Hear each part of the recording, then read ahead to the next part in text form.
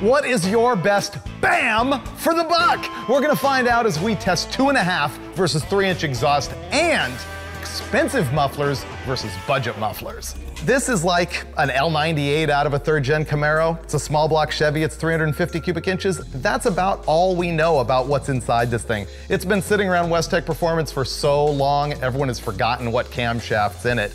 We do know it's got this 650 Holley on it, it's got an Edelbrock air gap dual plane intake manifold.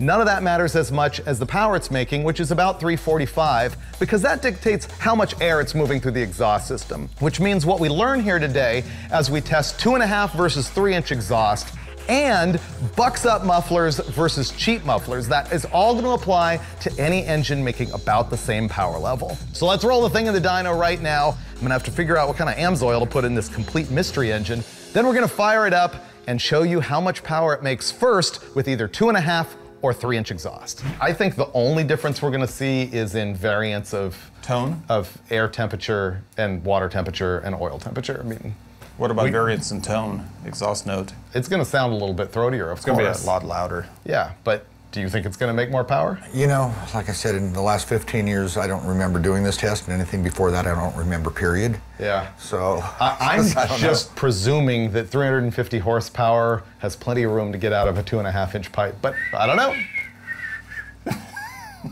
He thinks it's gonna be fired up. Let's just do this.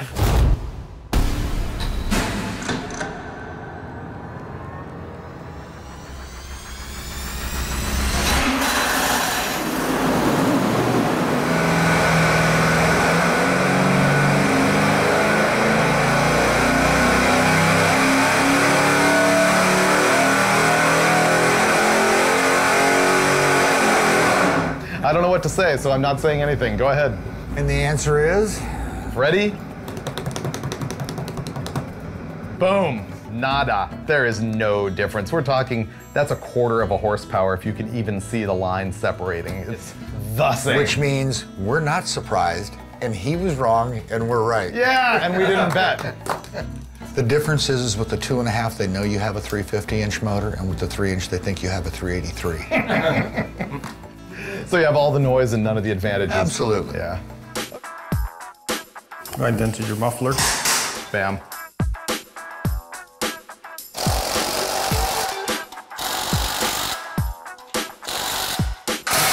We might have fallen down on the symmetry a little bit, but I think the power is all right. Close enough. Well, Relay didn't get that clock 90 degrees. I know. Relay is a hack. I know. Okay, low buck muffler, ready to go. Yeah. I say it loses power. How about you? I say it stays the same. Really? I say, I don't know. Let's find out. Which is really the correct answer, because none of us know. I know.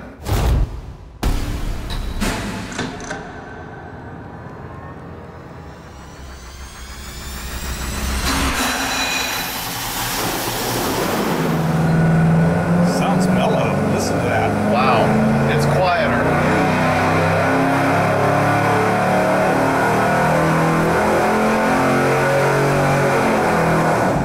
Killed some power. Yeah. But It killed more than a little. did it? Killed a lot. So that's it right there. Here is our original test with the 3-inch MagnaFlow muffler that is just straight through, and you compare that to the Thrush at a 3-inch, and it's just making between 5 and 15 fewer power numbers at every point in both the horsepower curve and the torque curve. That's a big difference. It's a big difference. So it's that example of where you get what you pay for. Yeah, to change to the Thrush means you're saving basically $50 a muffler, so for $100 for a pair of mufflers, that's what you're giving I up. will tell you that that kind of power difference for $100 total, Is really hard to get. yeah, that's a pretty good bargain. Yeah, so the better muffler is definitely worth it. And here's the other thing that we know. The 3-inch Thrush made less power than the 2.5-inch MagnaFlow. Now, if you think about that for a minute, a bunch of 2.5-inch piping is way cheaper than 3-inch steel, so you save some money and it's lighter. Yeah. So if you had the choice right now of running a great muffler on a 2.5-inch system versus a budget muffler on a 3-inch system, I think the answer is the MagnaFlow with the 2.5 on this. on this particular Power engine, level. that's what you do. We know that on 600 horsepower, you choose the bigger. You get all the power, you save some weight, it's less expensive. overall. But there's probably. one consideration neither of you have mentioned, and that's sound. That's a lot quieter than the MagnaFlow straight-through muffler. For a lot of guys, I mean, they want a quieter sound. That's a big deal, yeah. This one is much quieter, so that is a distinct benefit for a lot of people of the Hush Thrush, or Thrush Hush. What you're gonna see here is the stuff I chose that I felt was most appropriate to actually fit in a muscle car with 1,000 horsepower, but there's other options out there, and of course a bunch of other brands. But these are gonna be representative, including the Hooker Maximum Flow. This is the cheapest muffler that we've got here. Current pricing at Summit Racing at the time that we shot this video for this deal is $89.75. It's the only unit here that's made in China. The rest of them are made in USA. It is aluminized steel construction, and it does have the straight-through perforated core. And I always say that the muffler that makes the most power is the one that you can see through. So that is a see-through Hooker Maximum Flow. Next up, we've got the MagnaFlow muffler. Now this one is $166.51, but it is made in America. It does have stainless steel construction, and once again, it is that see-through core. No surprises there. Next, we're moving on to the Flowmaster. Now this is different than all the other mufflers here because it is a fully aluminized steel welded muffler that is not straight through. It has got some welded in metal baffles in here, one straight across here that has a hole in it. It's got sort of a V-shaped one. This is the classic race muffler that started it all in the very earliest days of fastest street car racing. This one happens to be a Series 30. It also happens to be the largest of the mufflers that we're testing here. At Summit, this Flowmaster is $194.95. Now here's a very serious thing. This muffler, the Flowmaster, can be used as a skid plate.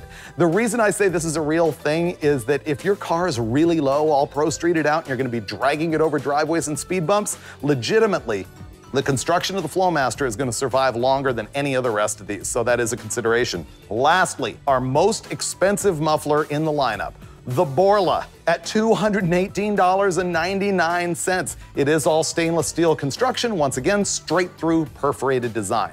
Now let's talk about size. It's gonna be tough to fit these underneath the car, so this is a consideration. The lowest one, the most squatty this way, is definitely the Borla. Both the Borla and the MagnaFlow are about the same width. The super tanker here is clearly the Flowmaster, and the mid-range one is going to be the Hooker. Now, if you're building a race car, I figure weight is really important to you, and exhaust systems are heavy, so let's go over the weight of each one of these. The lightest muffler is the Borla at 9.08 pounds. Next up, the MagnaFlow is 10.42 pounds. The Hooker Maximum Flow, 11.84 pounds, and the super tanker of a big old Flowmaster muffler is actually 17.34 pounds. Our first muffler was the Hooker, now we're going into the MagnaFlow.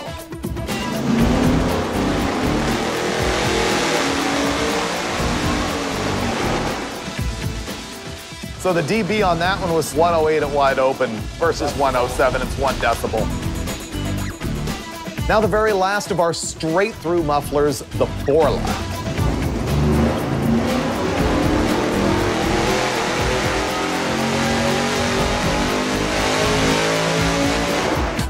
The last set of mufflers we're gonna test here are the Flowmasters, the only ones that you can't see through and the only ones with offset in and out.